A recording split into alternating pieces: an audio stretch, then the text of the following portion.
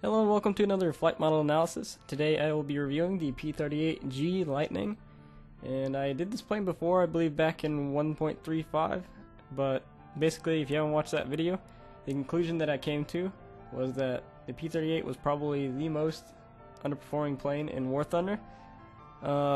Since it got a new flight model recently in 1.39, I decided to do a bit of a recap and see if it's still one of, if not the most underperforming planes in War Thunder. And for the tests, I'm going to start with the speed and climb tests, and you can see there is the real-life performance of the P-38G10 in regards to top speed and climb rate. And the P-38 variant we have in game is the P-38G15, and I don't think the two aircraft had very different performance, so this should be pretty adequate. And you can see here the top speed of the aircraft at sea level is 341 miles per hour. At 5,000 feet it's 358. At 10,000 feet it's 377. At 15,000 feet it's 396. At 20,000 feet it's 411. And at 25,000 feet it's 399. And here you can make side-by-side comparisons with how the aircraft really performed and how it's performing currently in War Thunder. And as usual, I have included a graph to help you visualize the performance difference. And next up is the climb rate test, and if you didn't notice before, I am using what is shown in game as WEP, as War Emergency Power, but in game the performance of the P-38 on military power depends on you using WEP, because you cannot get 3,000 RPMs out of the engine without using WEP. So basically WEP is military power with this plane. And there's a few big problems with that, and I'll tell you more about that after I show you the results. And here's the results, the side-by-side comparison of the in-game climb test with the real-world climb performance of the P-38. And you can see here, the P-38 in-game is actually far superior to the P-38 in real life. However, this is only by using what is shown in-game as War Emergency Power, even though you only get the performance of military power in real life by using WEP. There's a few problems with that, as I said, and one of those is in real life, if you were using military power with a P-38 on 44 inches of manifold pressure, your engine would not overheat in 10 minutes, but in game, when you're using WEP, it will. But also, your P-38 is performing a lot better, at least in the climb, than it would in real life whenever you're using WEP. So it's kind of a double-edged sword. You get engine overheating, but in game, you climb a ton better than you should.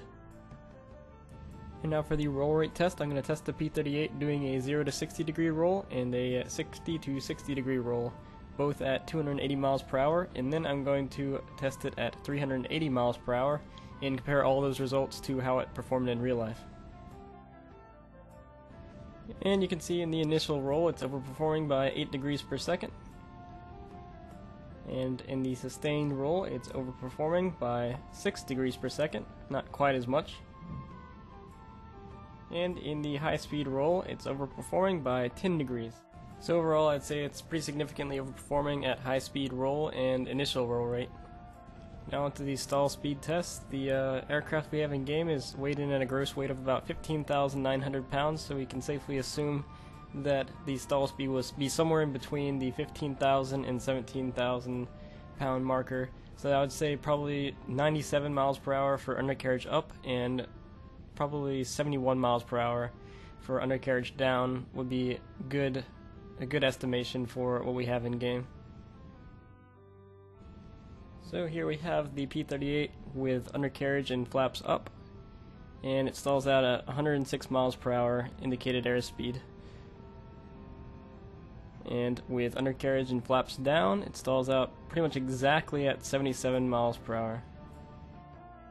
And obviously the aircraft does stall because I just showed you that it does, but I have to do my obligatory max elevator deflection stall test, and you can see that the aircraft does go into a very violent flat spin that is almost impossible to pull out of, and I think this is pretty uncharacteristic for a P-38.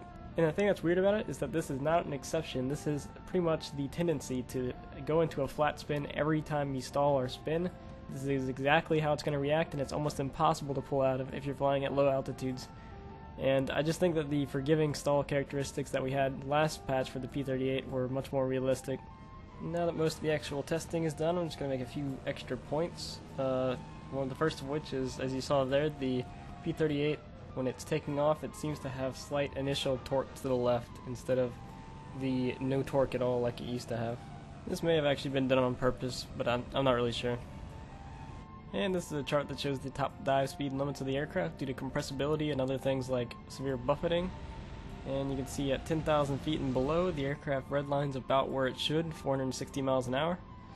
However, at anything higher, like 20,000 feet and 30,000 feet, the aircraft ends up being able to dive much faster than it should because of the lack of compressibility in the game. I'm not saying the aircraft should redline at anything lower than 460 miles an hour as far as breaking apart and buffeting goes, but in terms of actually being able to dive this fast at this altitude, it should not be able to safely do that because of compressibility, but because compressibility isn't in the game yet, you can safely dive up to your redline limit at pretty much any altitude. And lastly, as you can see, this is the same exact chart I just showed you, but in addition to showing the dive speed limits, it also shows the maximum G-load limits of the aircraft at a given altitude and a given speed. And as you can see, the maximum G-forces that you should be able to take in the P-38 is around 6 Gs at 10,000 feet at around 300 to 400 miles an hour. And we'll test that in game. And as you can see, I'm flying at about 460 miles an hour here, and the maximum G-force I take is 13 Gs. And that's quite a big difference from 6 Gs, so either something is not right with the aircraft's structural limits, it's control stiffening, or perhaps it just wasn't given the G-force, the G-lock simulation that was given to a lot of other planes during the 1.39 patch. Overall, I definitely would not call this a fixed flight model. It definitely needs a lot of work still. It's much improved on what we had in the last 5 or so patches, but that wasn't hard to do because it was a complete piece of crap before. Now it's actually overperforming more than it's underperforming. But yeah, overall, I think its handling at least is much more realistic and believable. There's obviously, I can't test its turn rate until someone provides me maybe its sustained turn rate in real life. I haven't seen that yet in my experience, so I'll just have to leave it at it seems believable. But to wrap up, I'd say the climb rate of the P-38 needs a lot of work still. The top speeds, especially at high altitude, needs work. The roll rate, especially the initial and the high speed roll rate, definitely need work. The stalling in general I think is bad. I think it stalls a little bit too early, as well as the fact that it stalls so uncharacteristic to how the plane should stall. The weird aspects about its high speed turn rate and whatever should go away whenever they add compressibility to the game. But for now it's a little bit wonky. But yeah, that's just about all I can think of. If you have any questions or opinions, feel free to leave them in the comments and I'll check them out.